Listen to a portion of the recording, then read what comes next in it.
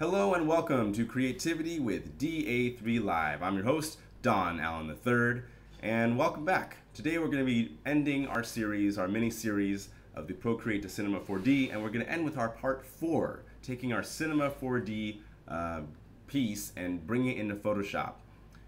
Today's goal will be, I didn't update the goal yet. It's not the drawing one, it's going to be the reverse. We're going to be taking the polygon version and bringing that one into Photoshop. But let's double check that the show is live streaming to YouTube. And yes, it looks like it is. So let me go ahead and start the show.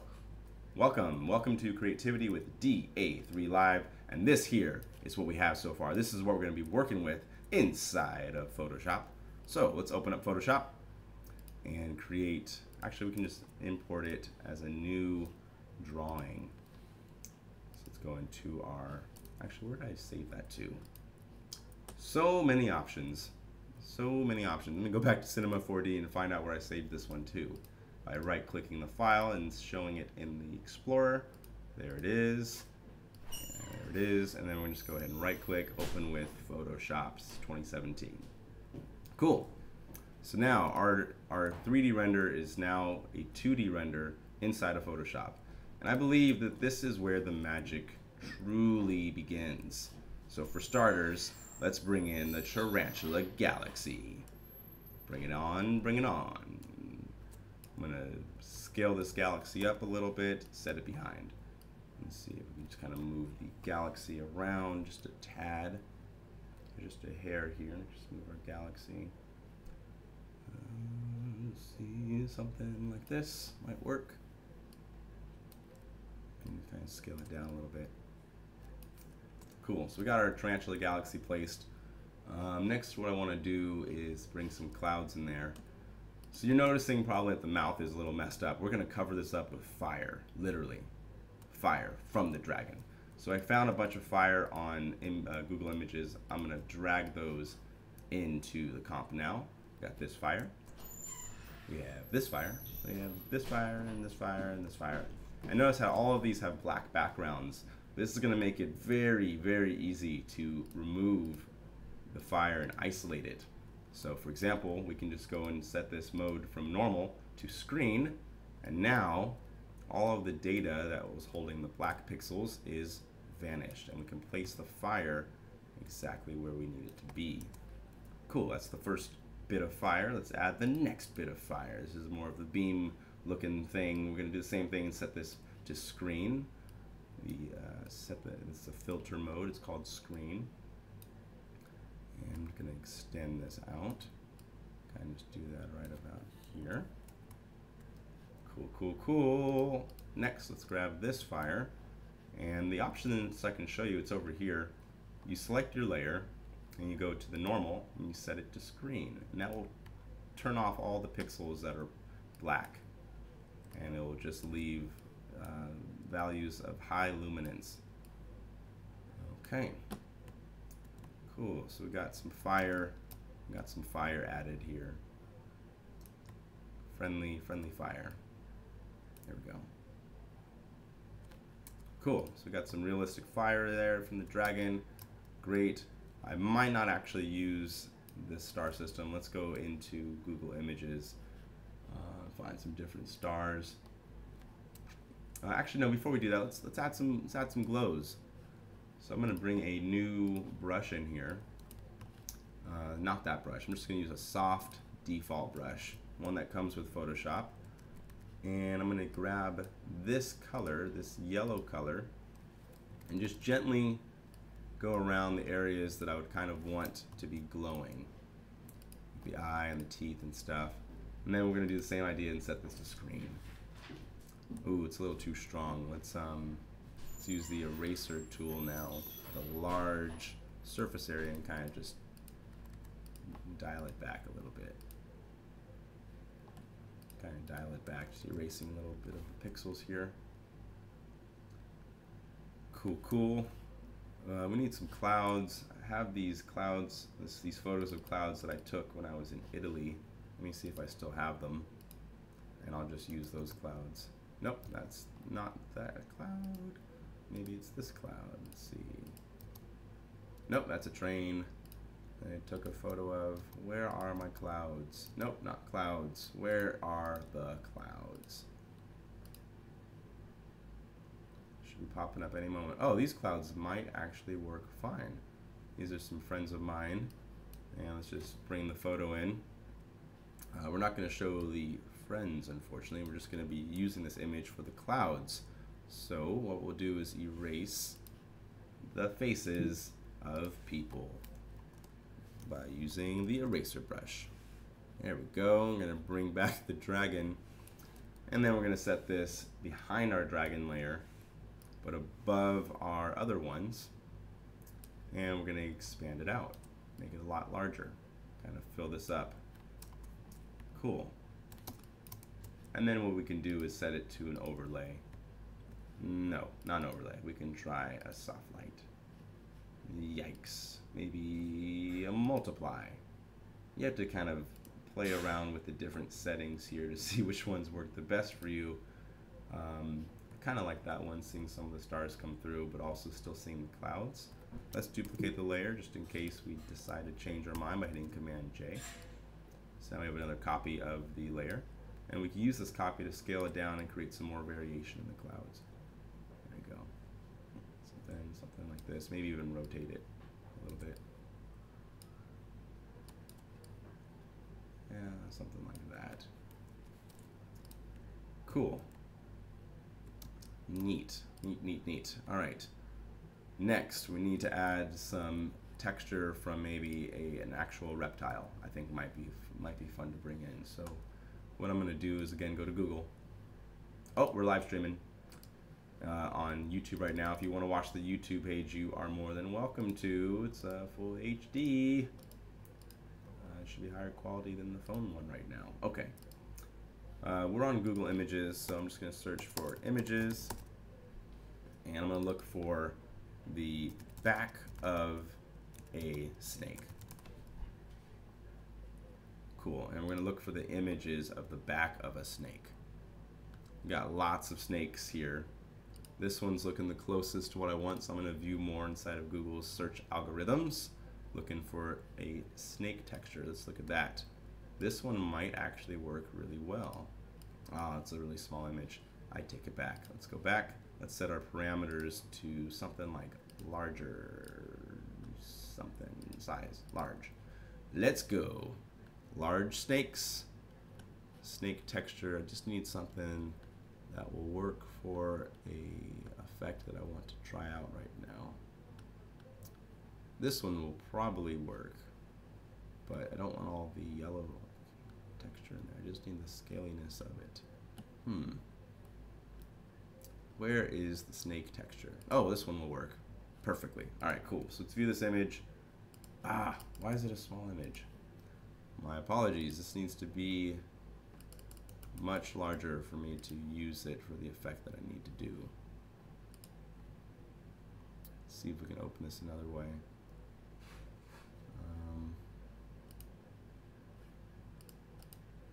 Nope. All right, so they won't let you grab that image. Oh, snake drawing image.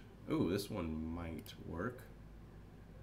Ah, why is it doing that?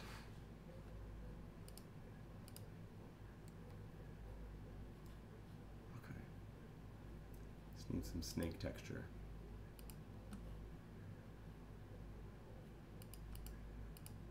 All right, this one's the best one we got so far, so let's bring this into the desktop and then bring it into Photoshop. We're going to use that snake texture to make the back look a little bit more realistic. So I'm going to bring the snake in there, and we're going to expand it up. And looking for a spot. Ah, I see just the spot. Let's go ahead and rotate this snake. Yeah, right about there ought to do. And then what we'll do with the snake is we'll erase. So I first made a copy of it, and then we'll just go ahead and erase. Okay, so just do that for now. All right, so we're just erasing the snake texture. Then we're going to grab this texture and go into overlay. Or we can do screen, right? So now we can kind of see the snake texture a lot better on top of our existing art.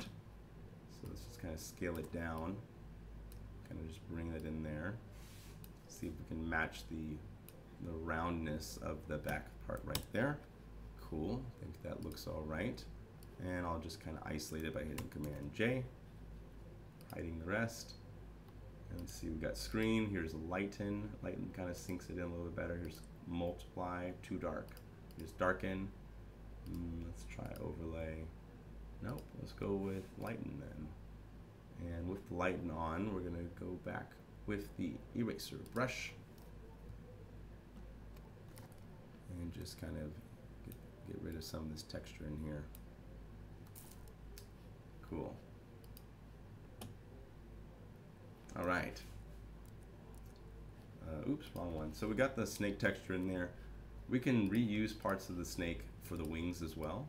So what I'm going to do is I made a duplicate and I'm going to rotate this to kind of match the angle of the wings. And just do something right about there. Hit Command J to duplicate the layer. Cool, and then we'll erase. Erase, erase, erase. Erase some stuff. Just like before. It's a repetitive process.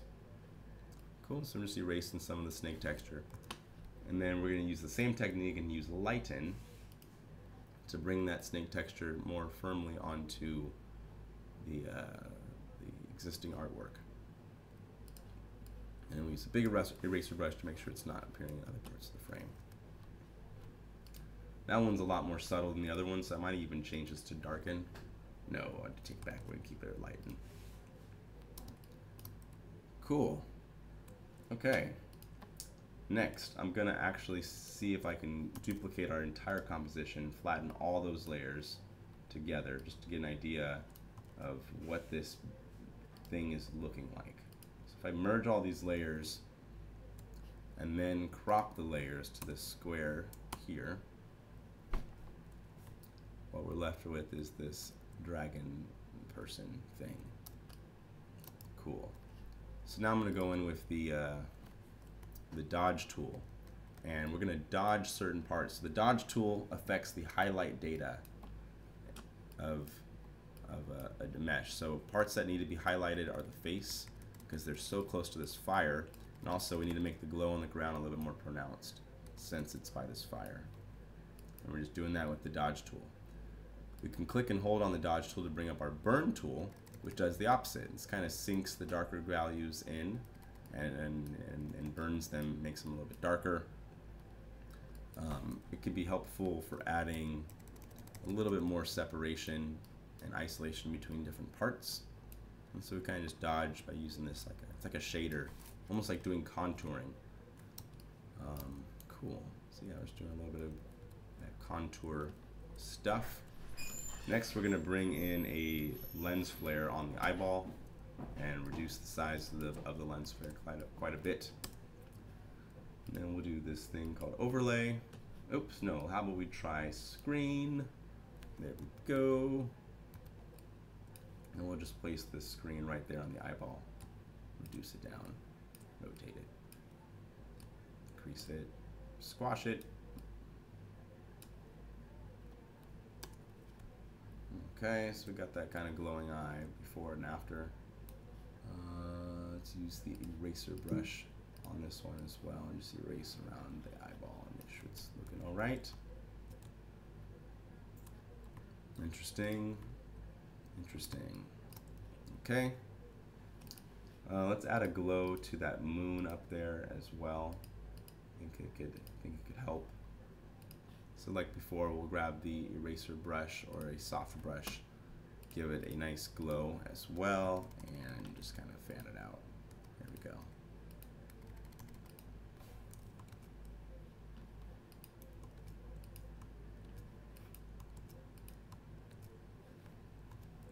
All right, cool. So let's flatten those ones out. The merged layers, there we go. So now we got everything merged together. And with it, we'll duplicate the merged layers and see if we can run this through some filters. So I like to use a filter called Camera Raw filter.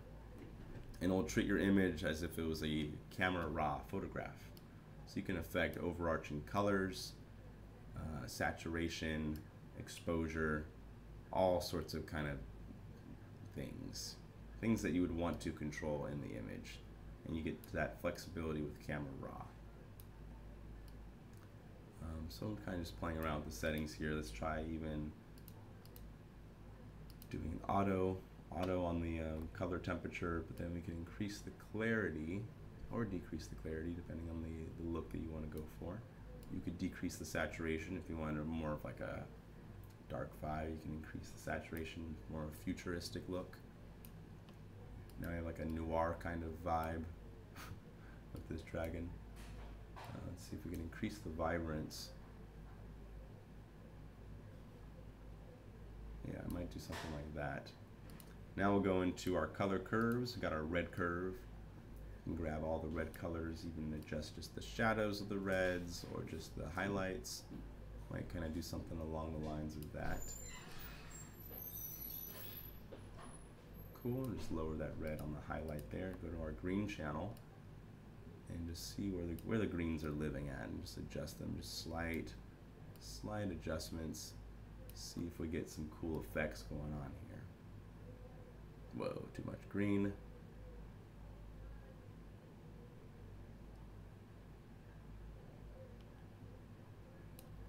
Interesting effect though. Let's try blue. So you could kill the blue and make it all yellow, or you can super increase the blue and make it kind of that contrasted vibe. Got lots of different looks. Right now I'm increasing the blue in the midtones and shadows. Now this is decreasing the blue in the midtones and shadows. That's how these curves kind of work. You can isolate individual bands of color, which is kind of cool, or very cool. Alright, so we got the sharpening. I might leave the sharpening alone. I don't want to mess with that. Now you can isolate individual colors' hue. So if the red's too strong, we can grab just the red tones and decrease it. Make it less, or sorry, this is the hue of it, not the saturation. So you can change the hue of specific bands of color. For example, we can change the color of that blue to something else if we wanted to go for a more magenta vibe, or if we want to stick to the blue style. Kind of like the blue, however, I am a fan of magenta, so we might lean a little bit more towards the magenta side on this one. And then for the red body, we might adjust the magentas that are currently in the shot to make those mountains be a little more purpley. And then let's go back to those reds. We can adjust the red very slightly to make it a little bit more orange, like our original drawing. Now we can go into our saturation and reduce. We can increase the saturation in the red, we can decrease it. Depends on what the effect you're going for is. Let's grab that purple color up there and just kind of play with the purples. See if we can increase and decrease. Cool, I'm just adjusting the highlights now, the luminance values. I want to bring this white light on here because that moon has got to hit the character.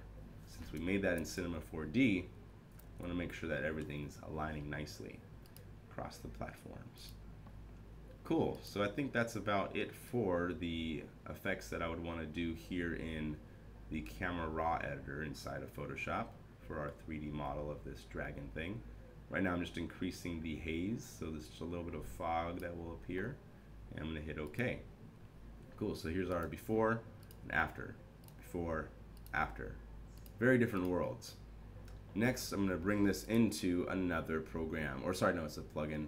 It's a free plugin for Photoshop called, I think, the Nick collection. And I use this Analog Effects Pro 2. And this will do analog style effects onto your images, which is really helpful if you're trying to go for like a vintage style look.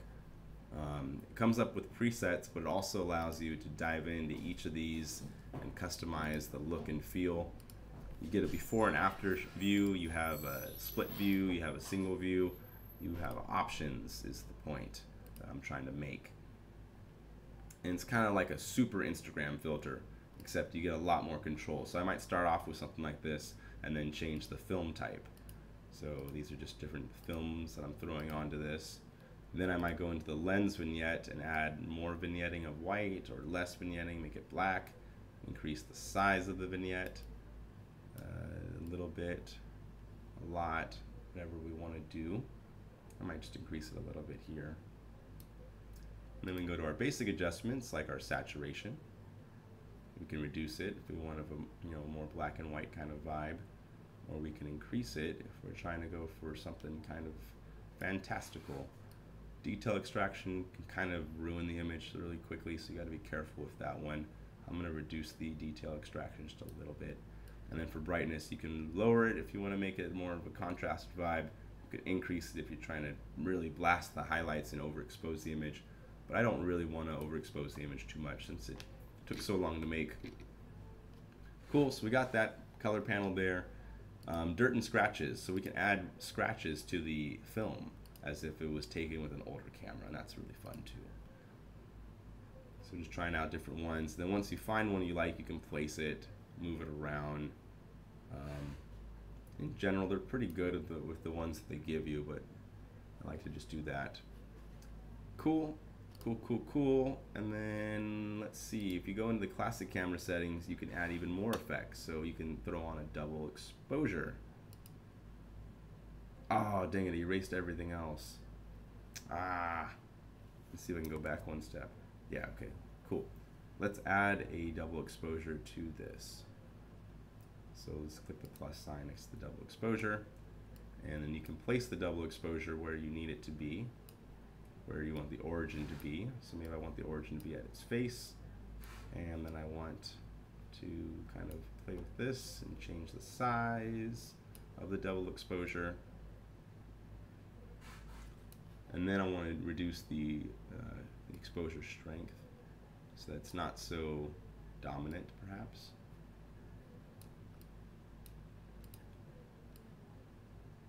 Whoa, too strong. Let's try this other one. This one's a little bit overkill. Maybe let's not do the double exposure. Wish I could just lower the opacity of it just a tad, but that wasn't an option there.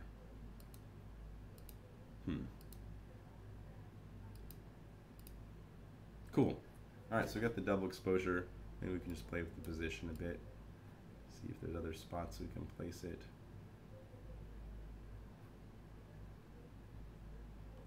Okay, so let's place the double exposure right around here.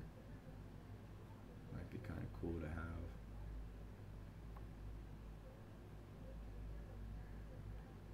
And then even increase the exposure just a little bit. I mean the scale of it. Cool. So now we got a double exposure of the scene. That's got to be fun.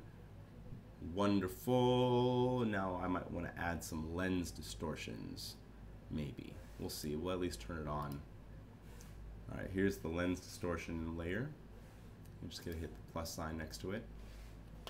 And then by default it creates some distortions. It can do some pin cushion or barreling of the sensor. Lots of options. Do a chromatic shift of just the magentas and the greens, or the yellows and blues, or the cyans and reds. I might turn off the lens distortions. I might not need them for this particular piece. Cool. Alright, so now we have the kind of lighting done for our 3D dragon creature. We have a nice planet up there. We have some kind of star or moon. So I'm going to hit OK. So that's going to bring us back into Photoshop, and it's going to apply these plugins straight to the canvas. Let me double check on the YouTube. Alright, cool. Alright, there we go. So that's the effects that we just added to the composition. So then I'm going to duplicate this one, and now this might be the part where we can bring this final comp onto the iPad and do illustrations on this by hand, which I think I'll do. So let's go ahead and save this out as a very large image. Save this out as like a PNG. And I would say this pretty much wraps up the tutorial. So thank you so much for watching Creativity with DAIII Live. This was a fun one. So our goal again was to get that 3D object. We had a drawing. I started off in Procreate for the inspiration. We brought some stuff into Cinema4D and made this kind of 3D sculpture of the thing. This was the end of part 4, bringing our Cinema4D file into Photoshop. And I guess what I'm going to do now is bring my Photoshop file back into Procreate and do illustrations back on it for a full loop. So thank you so much for watching Creativity with DAIII Live. Have a creative and productive day.